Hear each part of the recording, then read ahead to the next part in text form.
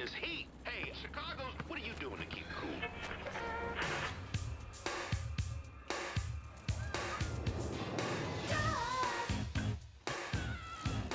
Michelle thought it wasn't a date. It isn't. Going to an awful lot of trouble for just another smooth-talking brother. He's a summer associate I told y'all about, the one from Harvard Law. He invited me to a community event. So what's this boy's name? Barack Obama. Barack, what him?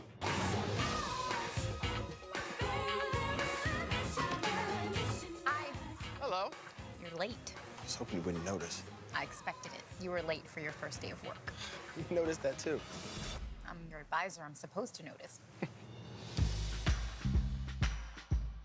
Well, Michelle, all set? Shouldn't we be getting to the meeting? We have some time. I thought we'd swing by the art center, see some paintings, maybe grab a bite to eat. This is not a date. How's it gonna look if I start dating the first cute black guy who walks through the firm's doors? It would be tacky. You think I'm cute? I didn't say that. You can tell by a smile. So why did you come to Chicago? To try and make a difference. Thought I would too. Maybe I'd help women, empower them. You and I share a lot of the same interests. That's sweet of you, but I'm an ice cream kind of girl. Who doesn't like pie? This Barack's woman, Michelle. Finally, a sister. We're not together.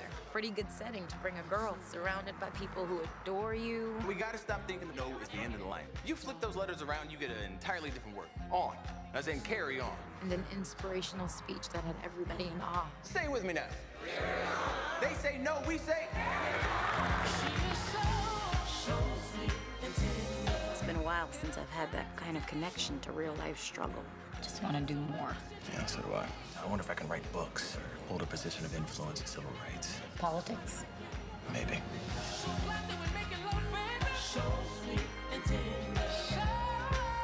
You want some? Sure. You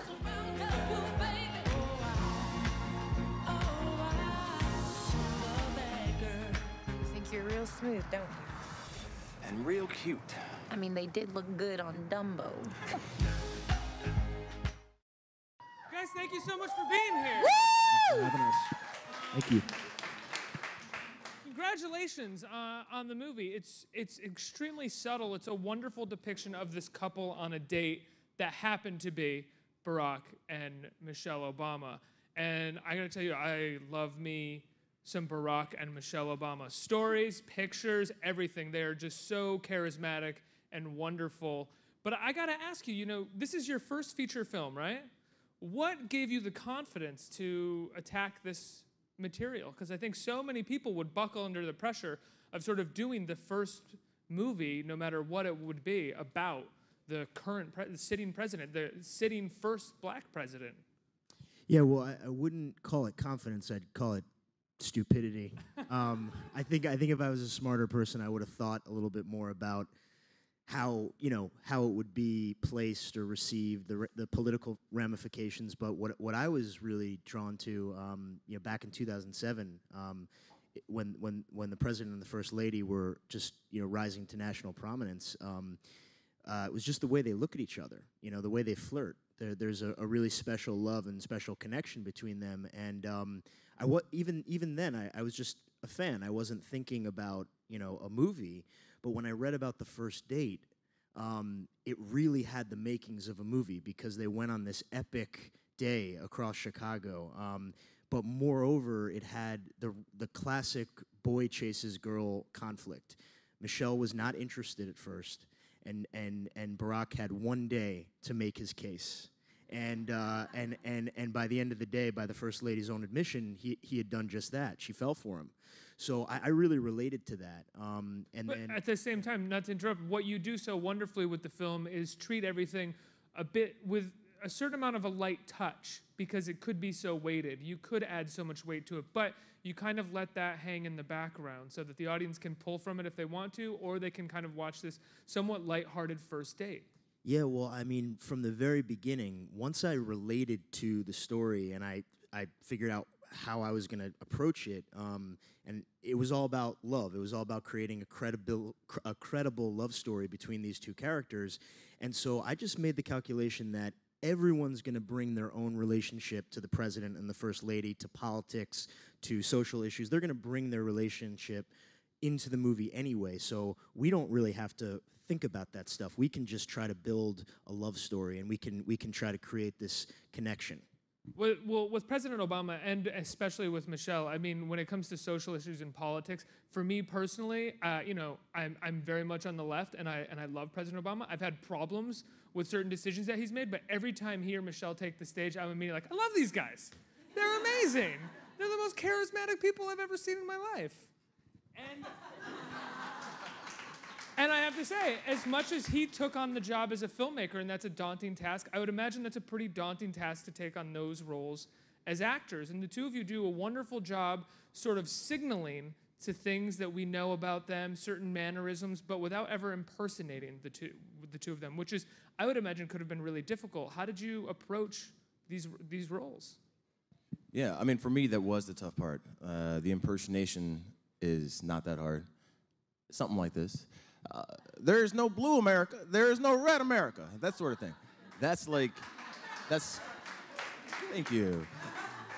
That's, yeah, that's the easy part. But then dropping that and playing a 28-year-old Barack Obama, that was a little tougher to do. And let the impersonation or like his tics, his mannerisms, pop out like organically. Yeah. So yeah, we just played the truth of the scene and just really listened to one another as actors to bring the realism. And it's fun to watch them pop out organically. I was even saying to you in the green room, you know, there's a moment where you're giving that speech in the church and you do this side finger wag, which I notice Barack do all the time, but it's not something that you're expecting you to do as an actor because you're not constantly doing an impersonation. You get to have that wonderful moment as a viewer, like, oh, there it is. Mm-hmm. Oh, that's cool. He did a little Barack thing. The community meeting, yeah, that's when we decided you would see sort of the glimpses of the future president. One, because he was public speaking. I mean, he was speaking in public, so he's a little different than he was privately with Michelle. But also, you see how he can inspire and move people. But even then, he's still 28-year-old public speaker, so you have to be, he's not going to be, I mean, he's not the same public speaker 8 years ago as he is now, if you look at those speeches. Tika, what about you going into doing Michelle? It was natural. No, I'm kidding. Naturally flawless. No, I'm kidding. For me, you know, I didn't have the 25-year-old videos that I can go and play because there's none out there that I know of. She's always been a much more private person than Barack as well. She sort of prided herself on her privacy. But I read a lot of books, and her brother's book, Game of Character, really helped me to see who she was during that time. And also, we got a dialect coach and really worked on her. The way she speaks, it's very particular, and so I had to work on that, and then some of her mannerisms, you know, as well. But overall, I feel like the words and the picture was basically painted. I just had to fill it in, and through personal accounts, I was able to kind of create the Michelle that I thought she was during that time. So I had a little bit more movement, but I definitely wanted you to see like eyebrows, and we researched her hair during that time, what colors she wore. We wanted her to look classy, but there's still a sexiness to her and a strength. So yeah, that's kind of how I went about going after Michelle Robinson. Oh, excuse me, Michelle Robinson. Yeah. Now, one of the things that's true about their first date is that they went and saw Do the Right Thing, right, at the end of their date, which is an incredible thing that the first black president of the United States went and saw Do the Right Thing on his first date with his wife. It's just crazy, like, to me. It's wonderful, and as a filmmaker, you could have written a whole movie about the conversation almost that took place after that. And for you, I think what you did, which is so smart, it's just a few lines of sort of recognition and sort of knowing how they may have felt about it at that time. Were you ever tempted to sort of write longer pieces of dialogue about how they would feel about that, or even the interaction with their white employer after seeing the movie? Well, that was actually the key, is that they not only did they go see Do the Right Thing, but they ran into a white partner from the law firm after it at the movie. And is that true too? That's true. And Michelle was reluctant to be out on a date because of perceptions in the law office, a professional code. So it gave me the opportunity to lay out the differences in perception between white America and black America in the ending of Do the Right Thing, and also how does somebody like Barack, who straddles the line between white and black America as a biracial male, how does he how does he appease the white partner who's kind of infuriated by the ending or confused, and how does he actually feel when he's just with Michelle and feeling comfortable? But simultaneously, Michelle's character in the aftermath of that is dealing with a bit of gender bias that's going on, gender politics in the office. So it was a juicy scene to write. It's quick, but all credit goes to Spike Lee, the great Spike Lee, for creating a movie in 1989 that is still totally relevant today and indelible, probably for all time. Absolutely. When you're showing moments of, I mean, I haven't seen Do the Right Thing in a few years, but even just seeing the moments of Radio Raheem's death at the end of the movie, and the idea of Michelle and Barack watching that moment was extremely resonant. And I didn't even think of it when I knew that they were going. I was like, oh my God, Radio Raheem right now, everything that's going on, this is incredible to watch. I have to say, what I loved about the scene with the employer was how you played the idea that he can straddle the black world and the white world, but he can't really straddle the sort of gender worlds that well. He doesn't see what's going on with Michelle in that scene. No, yeah. I mean, I think throughout the film, until maybe that moment, he didn't really get it. Or maybe in the car before the community meeting, she finally drives it home, and he's like, right, I didn't understand that. And as intelligent and as thoughtful as he is, I think that even put him, humbled him. He's like, I can learn something from this woman, which I think makes her more attractive to him. Can you talk about playing that scene and reading that scene? Yeah, it's probably one of my favorite scenes because she's not only, I think she no longer, there's this line where she says, I feel like I'm going from planet black to planet white. And I think she's done it in Princeton, she's done it at Harvard. She just wants to be herself all the time. She doesn't want to straddle. She doesn't want to do any of that stuff. She just wants to fluidly be herself. And so I think that's one thing that she was trying to express to Barack during the date, but then also dealing with gender issues and, the line of take good care of him. That really bothered her. And sexist line. Such a sexist line. And that throughout the whole film, that's her reluctance. She worked so hard to get to where she was at that time that she didn't want to be she can stand on her own 2 feet and her own intelligence and didn't want to be looked at as this person's girlfriend or that I'm the woman who's going to just take good care of him. You know what I mean? So I just thought it was very smart, really, very relevant, and especially in 1989, being surrounded by mostly men and white men and having to prove yourself in this situation, knowing that you have the abilities, as many abilities as them, So I love that scene. I have to say, one of the things that I really loved about the film is that I think we see President Barack Obama as and Michelle as an inspiration now, as the president and the first lady right now, and we forget about this period of time where they were coming up. And exploring that on film is also interesting because rarely do we see young black characters of upward mobility, I think, on film. And it happens to be that this is Barack and Michelle here, which gives them even greater significance and inspiration. But if it wasn't Barack and Michelle, I don't think we would ever see this. We rarely ever see this story on film. I mean, that's why it was important to make it. When I first read the synopsis that Richard wrote, I was intrigued because I just thought it was so intelligent, and the complexity of somebody taking the perspective of a 25 and a 28-year-old in their humble beginnings, where they're evolving, and when he wrote the script, I was like, any two actors would want to play these full characters. You don't always get to play that, especially as black actors. But it's also, they cross the lines of reaching out to black, white, whatever. I think so many people feel connected to them because of their authenticity. But you don't normally see, a walk and talk with two black leads who are falling in love, and it's just a really good date movie. They just happen to have amazing conversations surrounding the date.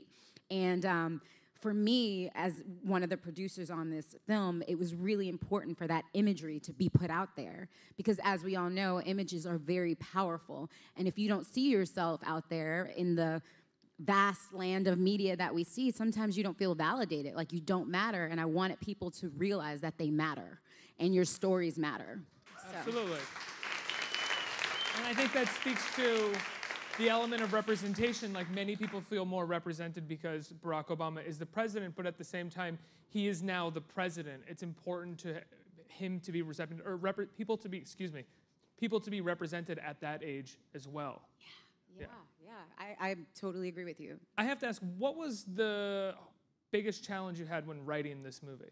Because there are so many, I sort of talked about this at the beginning, there's just so many pitfalls that you could fall into writing a story like this. Yeah, I mean, I think the challenges that I had writing it were the same that I have writing any script, because it's just really difficult to write a screenplay, an original screenplay, which I drew from inspiration and from biographical fact, but it wasn't based on anything other than the anecdote. So you're just filling up blank pages, and that's a really hard thing to do. You're banging your head against the wall in a room by yourself day after day after day, and occasionally you have your producing partner chiming in and saying, "When's it coming? When am I going to read it? When am I going to read it?"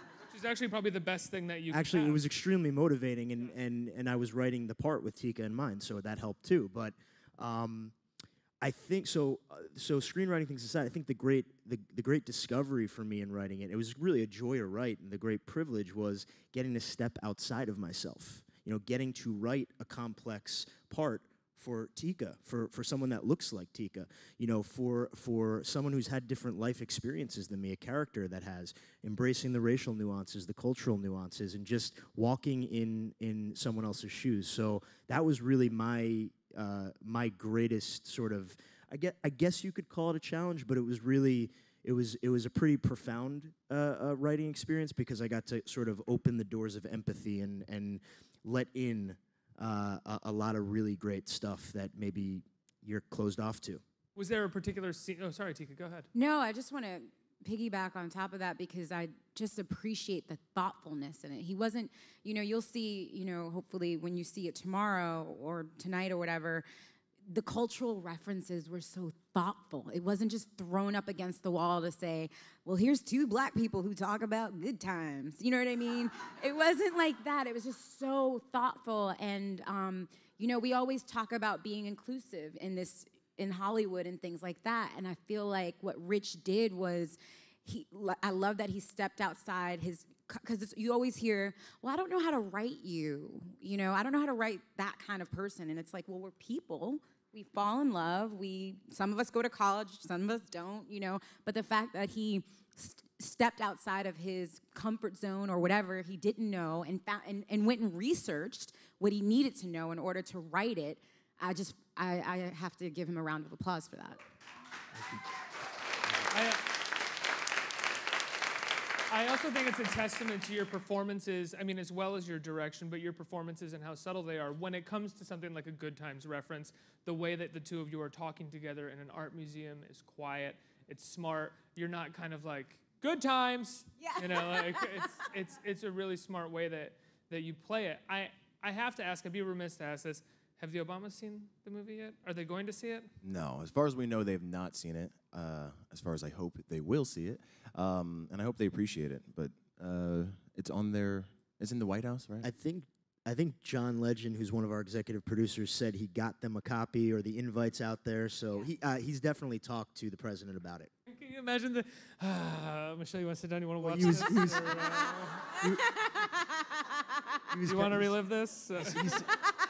He said he was saying, like, so I'm a part of that movie about your first date. Just want to let you know. What would you hope that he takes from it, that he and Michelle take from it, from your performances? I hope they just, to be honest, smile, maybe it reignites something. Who knows? Like, not reignites. Oh my gosh. I take that back. Cut this part. Michelle's kind of like, what do you mean reignite? I know, We're she's like, good. girl, I'm already Good. ignited. Fire. I got everything right here. Fire's alive with us. Yeah. No, I hope it makes them smile. The great thing about these screenings that we've been going to, people just walk out there like we feel refreshed and happy, and especially Very sweet. It's like more than anything a very sweet movie. sweet date movie, and I think people are ready for that. They're ready for a little positivity and no green screens. I think it's just a sweet, real, authentic, loving movie, and great for dates. Take notes, boys. And yeah, so hopefully they'll just smile. There's a wonderful moment in it where you get a sense of, whether or not this is, actual thing that happened or not, Barack's sensitivity, which is after the movie when Michelle kind of yells at him, he takes it He takes it in, he thinks about it, and he takes her for ice cream. And you're just kind of like, what a good guy. Like, only a really great guy would do that, because most men would be like, don't yell at me in public. Well, she didn't yell at him. She just spoke strongly. She yelled. She yelled. See, men and women are so different. She didn't yell. I asked Richard what the hardest part of writing it for him was. What were the hardest scenes for you to play? What was a scene in the movie that gave you the most pause going into it in terms of, I really don't want to be impersonating here. I feel like I could get trapped in impersonation in this moment. What scenes, was there a scene like that for you? No. The toughest part for me was walking. I know it sounds stupid, but to walk slow, I walk really fast and I have really long legs. So to walk slow for like the romantic camera, and it's a romantic movie. But no, I had a lot of fun, man. I prepared a lot and I rehearsed in my hotel room and over and over and over and over. So no, I mean, I wasn't, every scene I was ready for, I think, right? 100%. Yeah, there's a big centerpiece speech that Parker has to give playing Barack in the movie. It's probably like 7 or 8 minutes long, and he did it probably 8 times in a row and messed up 2 words. We're talking about like 12 pages of dialogue. So yeah, he was incredibly prepared. Both of them they both came to set in Chicago, off book, completely off book, every line memorized, which is not standard. Usually actors have to get fed their lines, while they're doing takes and stuff like that. But they rehearsed it like a play. They were rehearsing over Skype. We rehearsed together. They did it separate and apart. And we just rehearsed the hell out of it, really, because we had no time. We shot it in 17 days. So 17 days, yeah. So everything needed to be. Yeah. Apparently. So go see our hard work. Apparently we have an audience of independent filmmakers who know what that means. Yeah. Like, I made my last one in 30. So everything to maximize our time, everything needed to be really meticulously planned and designed, and I couldn't have pulled it off if they hadn't been as prepared as they were. Absolutely. And I have to ask, the credit sequence at the beginning, the titles. Where did you draw that inspiration from graphically? I couldn't pinpoint exactly what it was from, but I know it's an homage to something. It's two 80s movies combined. Dirty Dancing. What? No. Dirty Dancing and Breaking Out. Is that the name of it? What's the breakdance? Electric Boogaloo. Breakin'. Breakin'. And it kind of has the graffiti font to it. But the Miss You Much song, Janet Jackson's Miss You Much, playing behind it that was actually the first scene in the script that I wrote, and Miss You Much was written into the script. That song is so funky. It's off Rhythm Nation. It was a big hit that year, that summer, and it really orients you to the time and place and the feeling of being in Chicago in the 80s, hot day, love is in the air, and he's getting ready for his date. He's kind of psyching himself up. So smoking his cigarettes. Chain smoking his butts. Let's open it up to the audience for questions. Who has questions out there? Hi, Tika. Hi, my love. I have to first say that you're my favorite villain currently on primetime television. Thank you. So the central theme for Southside with you tends to be a love story. Working with John Legend, what was that creative and collaborative process like in executing produced this film? And did you take that same approach with producing Black Wall Street?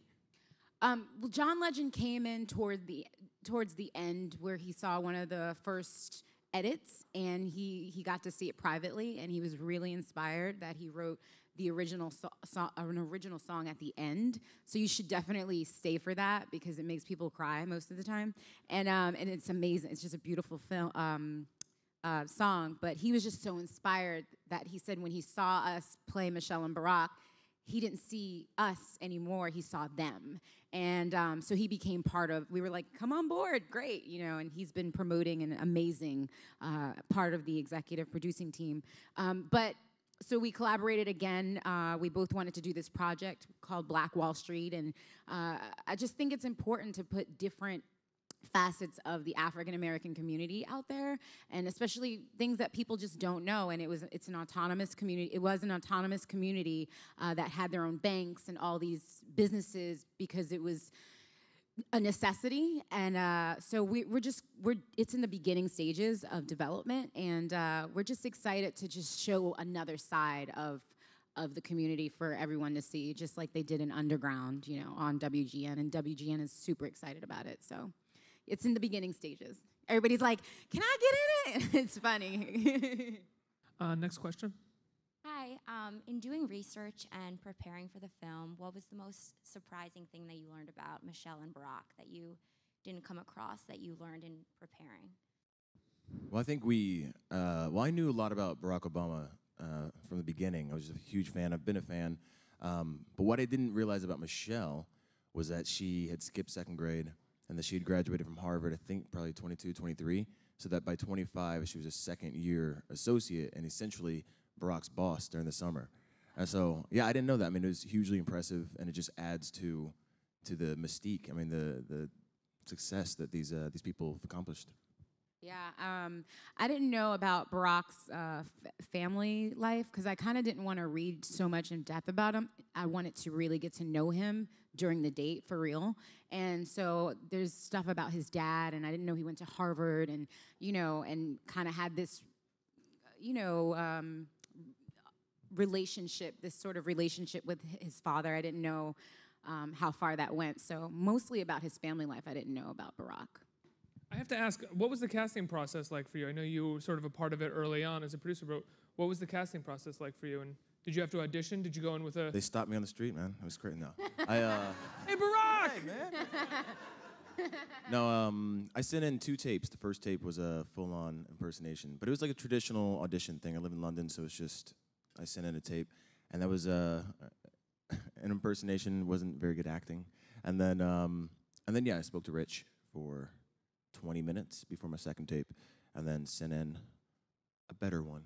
What was said in that conversation before the second tape? Well, I just really wanted him to be the guy because obviously there's an uncanny resemblance.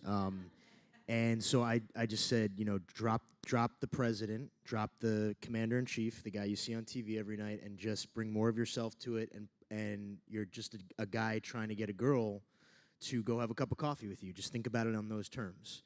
And he did, but he also had done so much work on the impersonation version that the cadences and the mannerisms were bubbling up in just the right ways, totally uncalculated. So he was really bringing more of himself and playing a real guy now, but you could feel the residual Obama-isms, if you will. It was amazing. Next question. Hi. Hi. I wanted to ask you, learning the mannerisms of Michelle, are there any mannerisms that you learned playing her that you do in your everyday life? Oh yeah, she definitely gives a... There's that great gif of her doing that to John Boehner a few years ago. She does it to a lot of people. I mean, John Boehner, she was like, look.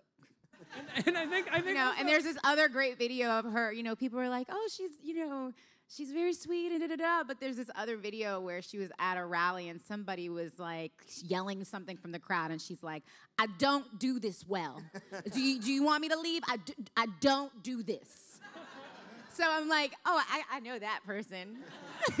Yeah. But yeah, some of the looks, but some of it, she holds her hand to her heart a lot when she's talking about something that she loves. So I just wanted to do little things that reminded you of her.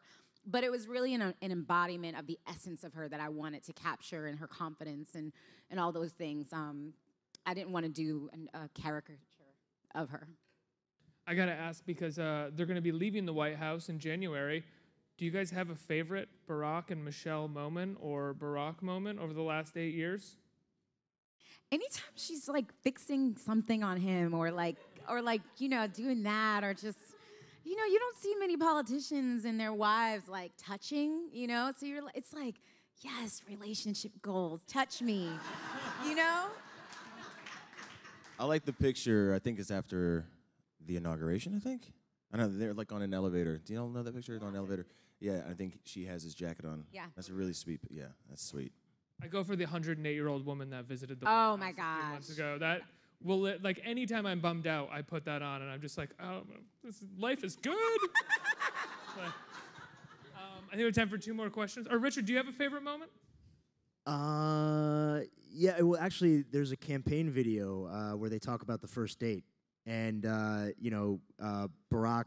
So Michelle's pretty much narrating it. This came out in 2012. Michelle's narrating it, and Barack is just kind of standing there and going, "Yep, gentlemen, take notes, take notes." And she gives him the side eye. It's just like he's so cocky, but earned. Next question, right here. Hi guys. I just want to know if you were interested in any other genres after this. What other genres you'd like to act in or like direct or write for? I have very eclectic taste in movies, so I could see myself diving into all kinds of genres. Probably not a first date of a president and first lady ever again. But definitely, yeah, I love drama, romance, historical films. So yeah, we'll see. Has anyone contacted you and be like, we want to do a Ronald and Nancy Reagan first date movie? Not that, but I did get interest about. Would you want to direct? It was another young politician movie. I won't say what it was, but I was just like, I think I need to move on from that. I don't want to be that guy, you know. The one director that brings humanity to politicians. Yeah. You guys, any other genres that you want to? Yeah, no, I want to do it all as well. I've done a lot of action, and this is my first romantic drama. Yeah, it was fun. So yeah, everything. You'll see me in everything. Yeah, I think most actors want, and directors and creators want to do so many different things. So I think we all agree. And hopefully we'll get to do some more stuff together. Yeah. Yeah, absolutely. I think this is our last question. I think there's the last question right here. Hi, thank you all for coming. My question is, what has working on this project taught each one of you about love? That's a great question. Nothing. No, I'm kidding. And that's a better answer. I'm kidding. I guess, no, go. No, you go. Okay. So. I guess for me, really, I mean, it sounds sappy a little bit, but really listening to the person and not judging as fast as we all do, you know, and really giving people grace in where they're at the moment. And, you know, and really acknowledging the effort that people put in to try to get to know you rather than quickly dismissing them. You know, I think that's important. Yeah. Why was only half the room clapping at that? Like, the other half of them was like, no, don't listen to people. Don't put the effort in. Don't you clap. I hate love. No, I'm not clapping. No, I think for me, that love can be built or should be built on like a foundation of friendship. And through the film, they really get to know one another and they listen and support one another. And, you know, there's a great part when Michelle tells Barack about forgiveness. She's like, you need to do this. And he takes it in. And I don't know if he's ever thought about it or heard it. But they became friends, I think, over the course of the day, as well as falling in love. So yeah, friendship. Friendship, clap.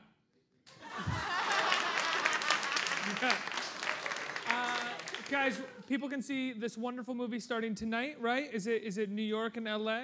It's all over the country. All over the country. Nationwide, and preview screenings begin tonight at different theaters, and then starting tomorrow, it's all over. And you can check on Fandango, I think. Fandango, movietickets.com. Yeah. Just Google Southside with You showtimes, and stuff will come up. And congratulations. Doing all that. Tweet, social media, spread the word. Thank you, guys. Congratulations, guys. Such a lovely film. Thank you for being here. Thank you.